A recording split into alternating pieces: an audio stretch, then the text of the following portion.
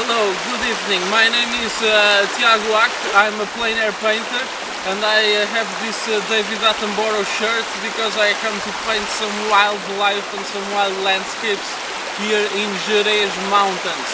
You'll see there is wolves, there is deer, there is wild pigs, there is a lot of species of animal, very nice to paint. And I'll paint them and show you in here Gerês mountains, the stepping stones of the river of the man, in Portuguese, Rio Homem.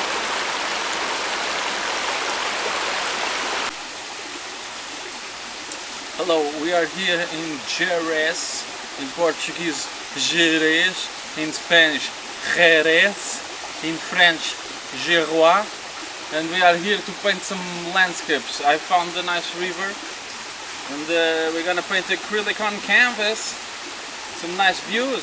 Follow me, you're gonna see. I'm a French impressionist, paint very well.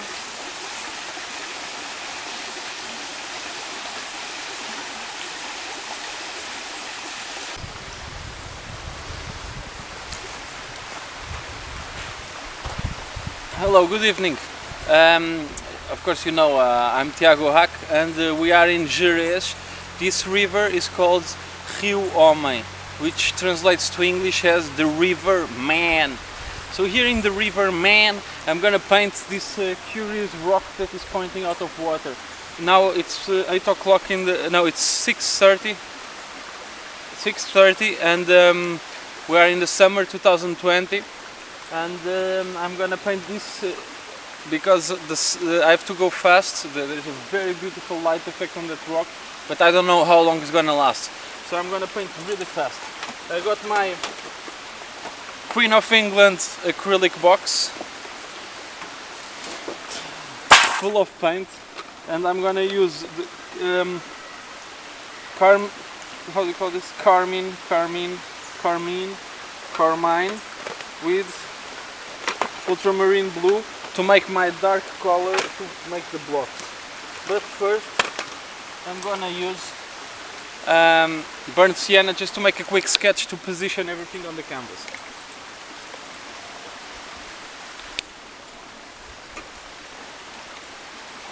So first burnt sienna. This brush I think is a number 6 or number 4. Yeah, I think it's number 6.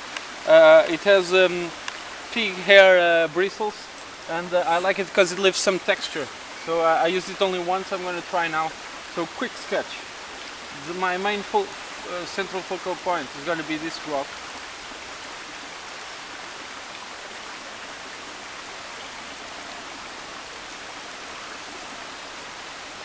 Okay. Then this, I like this rock cutting through. Then this one is the bigger.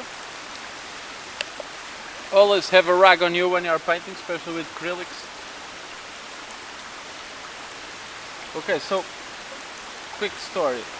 I was investigating here the places to paint, and there on those rocks I found some poo of otters. So this river has population of otters, which are very cute mammals. And if I don't talk too much like I usually do, maybe we can see them. Also, there was a fisherman right on that rock before, and I was talking with him, and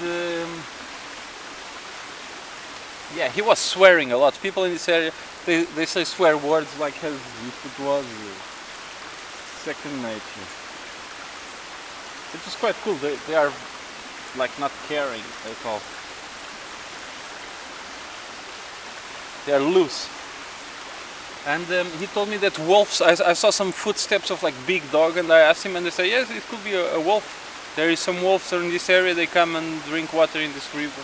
I was like, damn, I hope I'm painting and one appears, and now it's the end of the day, maybe we can see some.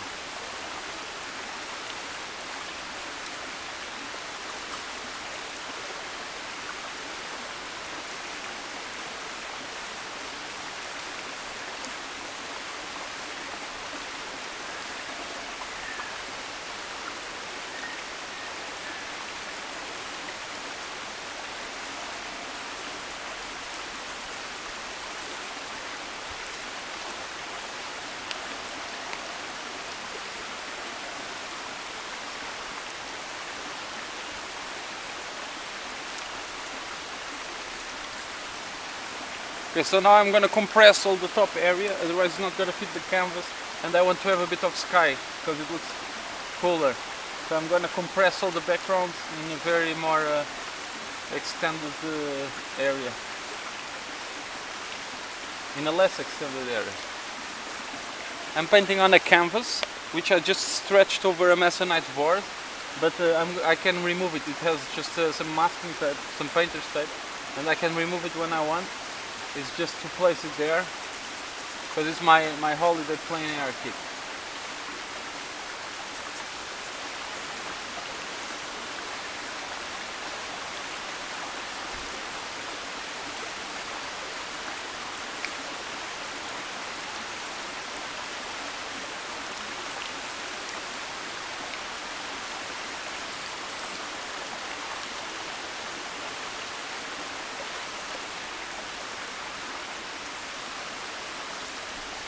I'm gonna put it down. Okay, done.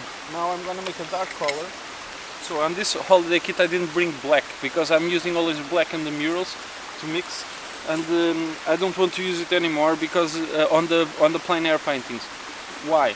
Because black it doesn't allow any light to go in, and the dark colors are cooler. I'm taking my socks just because I'm afraid of dirtying my shoes in this very hot day. And the black, it has zero transparency, so it makes everything, it kills all the shadow. And on murals it works well because it's what I mix with the colors. I have a very different technique on murals. I paint just with primary colors, and here I don't. Here I paint with like a more classical oil painter gamut of colors. So I make this dark purple. This is going to be my darkest color. I'm going to block in all the dark spots.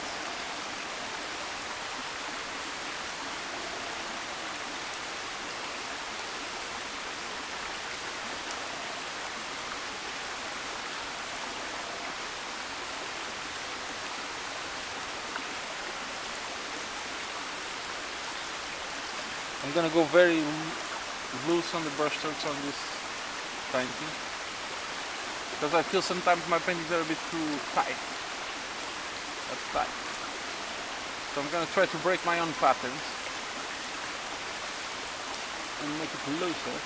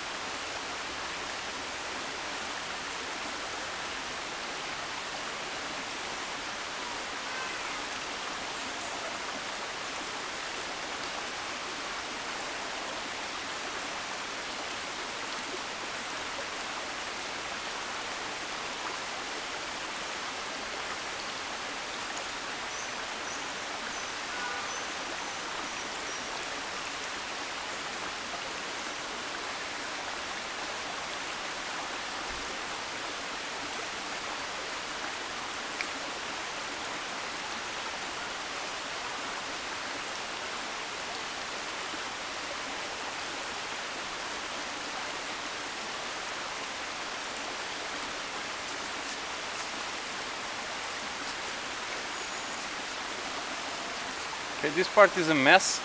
I realize that, but I'm not too worried because now I'm just like making it dark. Then I can level up with the greens and I'll pull it up towards us and it will look cooler.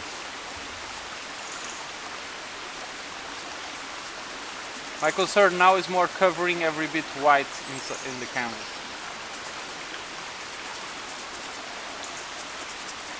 Okay. Now I'm gonna grab this. I bought this. I really like this color to paint sand and rocks. It's a big shortcut. It's called warm gray, and it's kind of gray but a bit more brown, but not too brown and not too ochre. It's a very balanced in between the reddish tone and the yellowish tone on the warm side of spectrum of the colors. So I find it's very handy to paint especially rocks and stuff like that. So I buy it Normally for the renderings of my murals, but I really like it, and my brush is really dirty. I think I'm gonna have to change brush because I just almost did a mistake. I'm gonna go big, gonna go for an 18, because I'm gonna keep with the same principle of just blocking parts of color.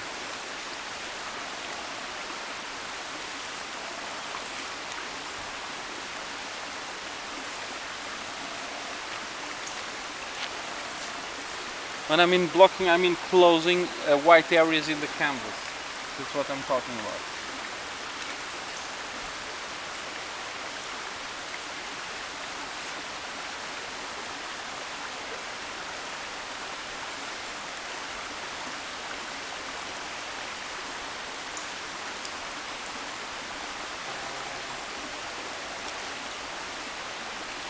So now the part that didn't dry yet, it's giving me a bit of problems because it's like tinting my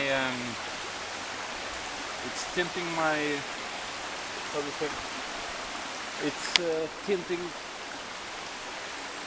the colors, my gray, and so I'm gonna work on the background first, and I'm gonna use some green and mixed burnt sienna with blue ultramarine. So I make a dark color as well. That is not that purple we've been working on. Actually, for this I should do. It becomes like a brown. It becomes this. Hard to tell. This.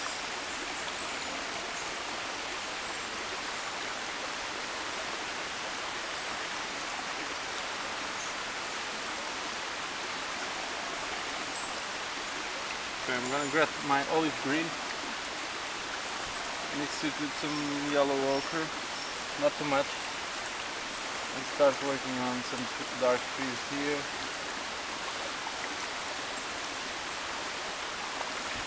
Trying to redefine that messy area.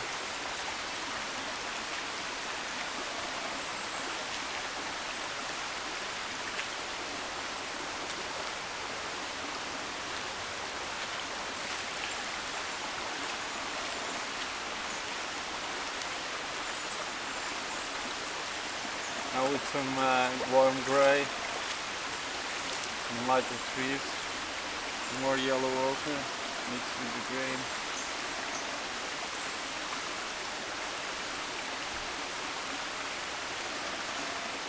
Honestly, I'm having a hard time. I'm not seeing the light in the end of the tunnel. This is becoming a big, messy blob of paint. But it's cool. It's a learning experience, and maybe something great will come out of it. We can only tell in the end.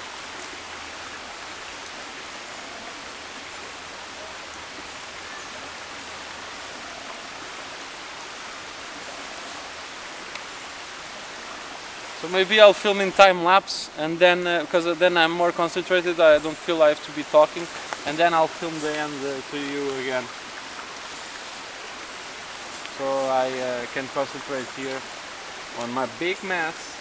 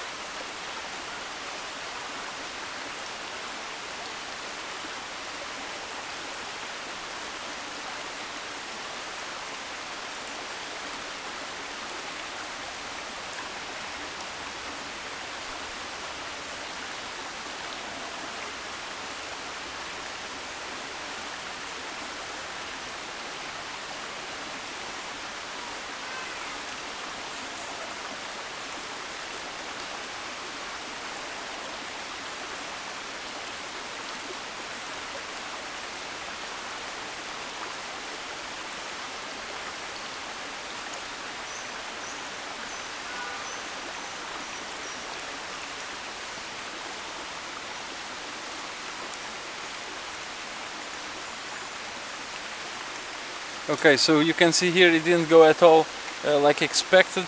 The light changed too fast. I was making a big mess in the beginning, but I think I made a very unique and strong painting.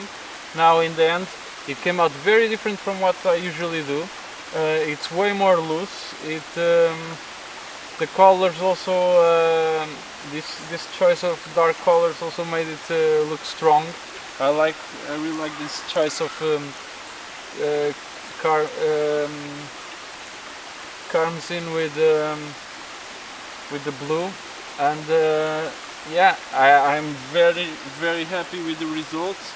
Although I still didn't look back, because I was like trying to pace it up to before the sun was gone. But it looks very good, very expressive, very loose brush stroke. I don't know, I'm curious, tell me what you think, write in the comments below. What's your opinion about this painting? How different do you think it is from the ones I made? I'm curious. I think also the fact of using a bigger canvas, you saw the other plein air paintings I made, they were quite small, and they were like on this portable plein air set. Now I'm going big, because the proverb said go big or go home, and I didn't go home, I went away from home and I went big.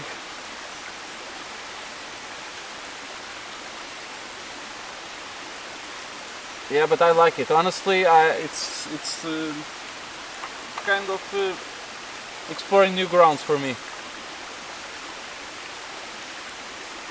I'm gonna make a few more around this size. I actually cut a lot of canvas this size for this summer trip.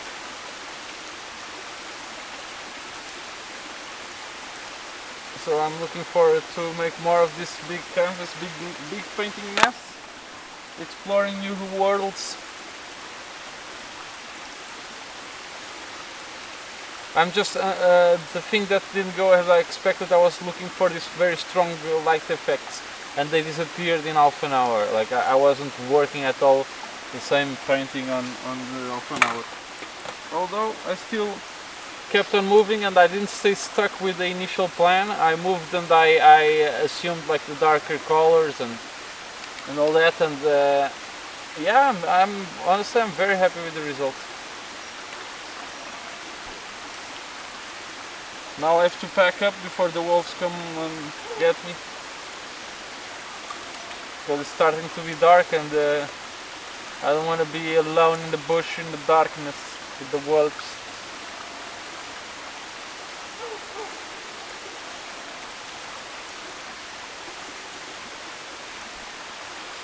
This bush here is the one that I don't like the most. I was trying to do some scratchings. I don't like it a lot. I don't know, it's quite hard to make these very thin leaves. But well. Danskis. That's it. Actually, there's some really small plants here.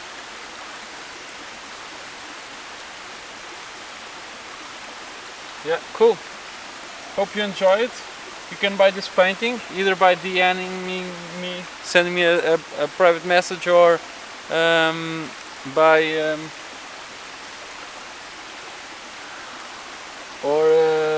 maybe on my Etsy page. If it's not sold on Instagram, you will eventually go to my Etsy page.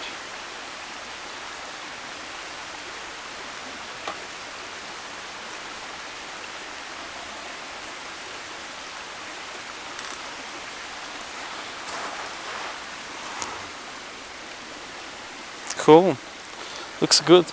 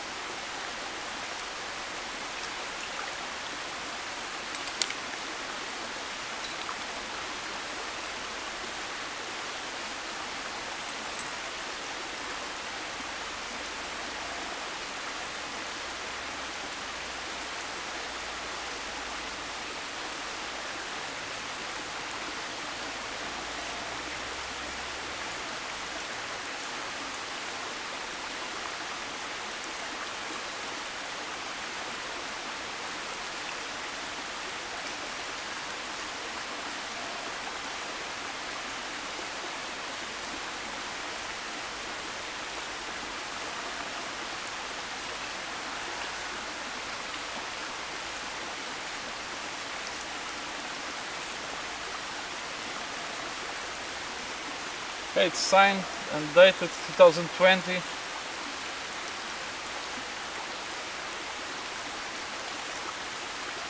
Yeah, I could add some more details here, this and that, but I think it's done. The main parts are done. Just gonna make some shapes here, and that's it. It's time to go home. It's getting dark.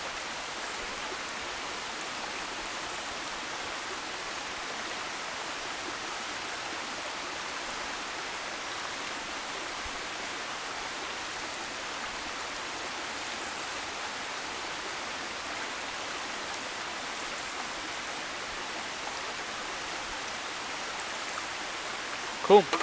Hope you like it. Because I did. I liked it a lot.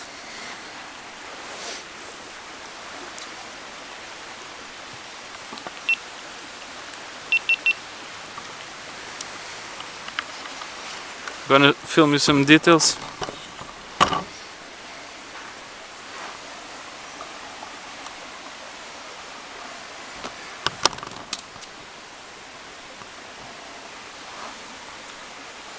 You see the darker colors with this kind of purple? I think it looks really cool.